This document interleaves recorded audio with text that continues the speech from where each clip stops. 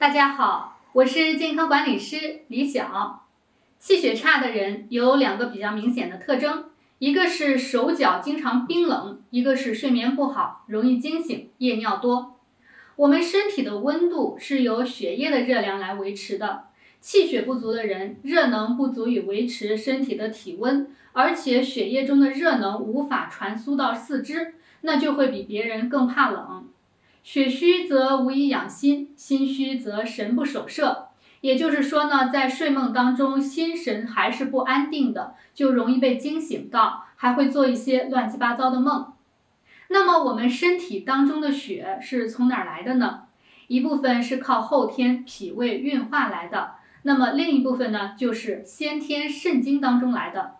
但是现在很多人呢，都是过度的损耗身体，过度的熬夜，过度的加班，饮食不节等等，那么就会造成气血虚。其实损耗的就是先天的这一部分肾经，想要气血好呢，所以还是要从底子上去补一补精血。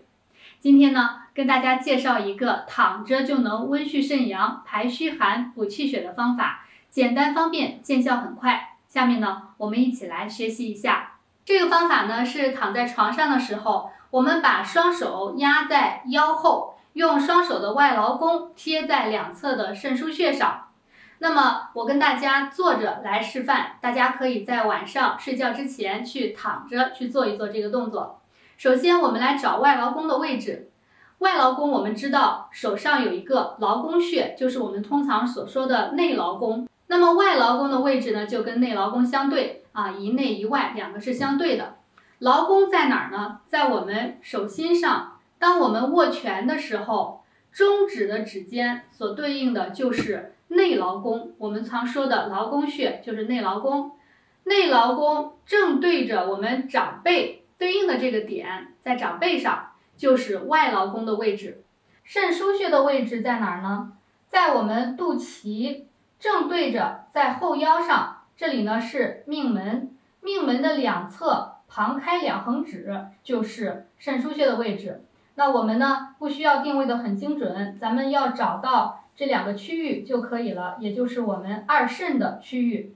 我们把双手的外劳宫，就是手背，贴在腰部的肾区肾腧穴这个位置，热量呢能够直接传导至2肾，把身体的寒气排出。时间建议在晚上的10点半到11点，用这个姿势去躺上半个小时。我们躺的时候呢，是把双手的手背压在我们腰下面的。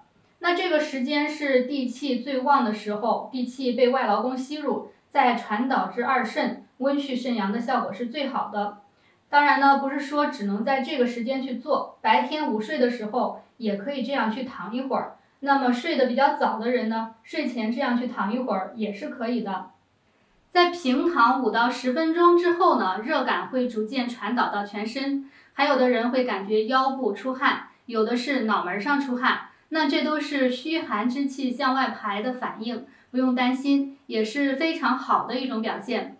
那在刚开始的时候会有一些手麻手胀的感觉，适应3到5天之后，这种手麻手胀的感觉慢慢就会消失了，咱们躺上半个小时也会感觉到轻轻松松。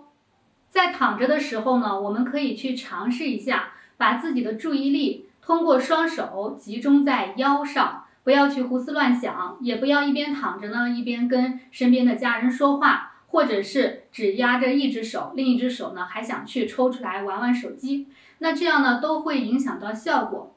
我们可以去尝试一下，把自己的意念引到自己的双肾区，想象着自己身体内的气血是如何流动的，同时呢排除杂念，去感受一下自己身体内在的变化，这样效果会更好，而且呢还有助于养心安神。方法很简单，效果却并不简单，大家可以去试一下。那今天这个躺着就能补气血的方法就跟大家分享到这里。我是健康管理师李晓，如果您还有什么想了解的问题呢，还可以在视频的下方再留言给我，我会在后续的视频当中继续为大家解答。谢谢大家。